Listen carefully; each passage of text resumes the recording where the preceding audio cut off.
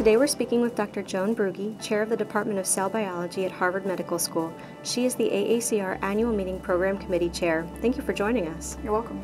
We're gearing up for the 2011 annual meeting. What has you the most excited about the meeting this year? Well, I'm most excited about the scientific sessions that we've organized for this meeting. The program committee and I were literally overwhelmed by suggestions for session topics by member subcommittees. It was very difficult to prioritize the topics for the final selections. There are many areas of cancer research that are literally blossoming and bringing new concepts to our understanding of cancer development.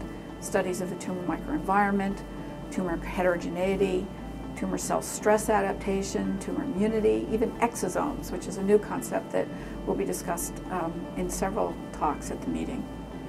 In addition, the initial analysis from several large-scale efforts to sequence the human genomes and to provide other types of omics-type analysis of whole tumor proteins, lipids, and DNA will be presented.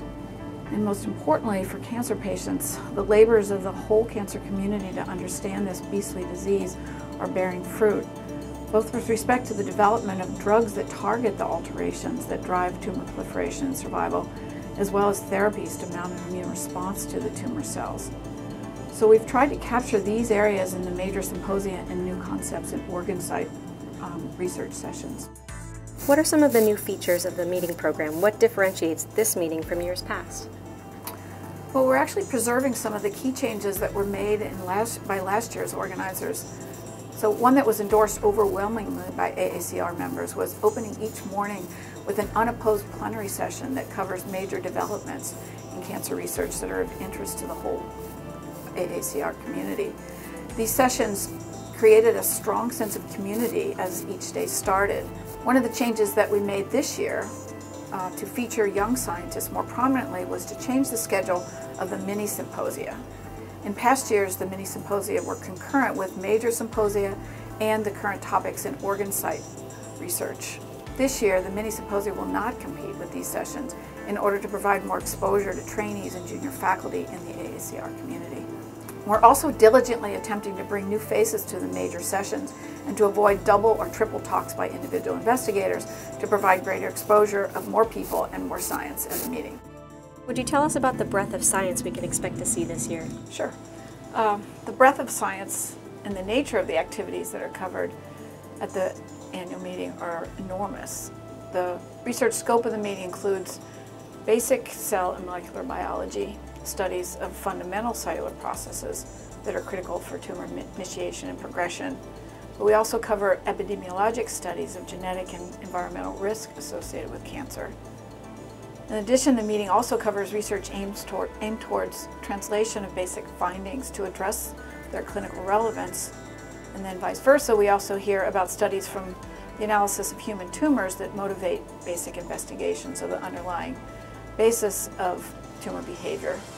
And then lastly, findings from clinical trials provide the community and the public with information of the direct relevance to cancer patients. There are several types of sessions in which investigators report on the latest findings from their laboratories. This includes the major symposia, the mini symposia, and another session called the New Concepts in Organ Site Research, which focuses on individual types of cancer. Another very important component of the annual meeting are the education sessions. These are designed to provide an overview of all the research in key areas of cancer and to highlight new technologies as well. Another popular type of session is called the Meet the Expert. Now, during this session, a single investigator discusses the research in his or her laboratory for a full hour. These commonly have much smaller audiences of attendees. Many of the most distinguished investigators participate in these sessions. We also have multiple sessions referred to as forums, where controversial issues in cancer research are presented by a panel of investigators and then open to the audience for discussion. There are also many sessions for professional development as well. And then lastly, the annual meeting provides attendees with sessions relating to public policy, where important policy issues relating to all areas of cancer are discussed. The late-breaking abstract deadline is January 27th. What kinds of abstracts are you encouraging? Well, as the name implies, we're looking for abstracts describing studies that were not quite ready for communication at the time of the first abstract deadline, but that represent highly significant findings. This vehicle is really important for the vitality of the annual meeting because it ensures that the most recent findings at the forefront of research are presented at the meeting. Also, as a further mechanism to allow dissemination of findings from clinical trials or other cancer research projects that are late-breaking, we've also instituted placeholder abstracts, which can be used to reserve space for studies which only preliminary data are available at the time of the late-breaking abstract deadline, which is Thursday, January 27th. Dr. Brugge, thank you so much. You're welcome.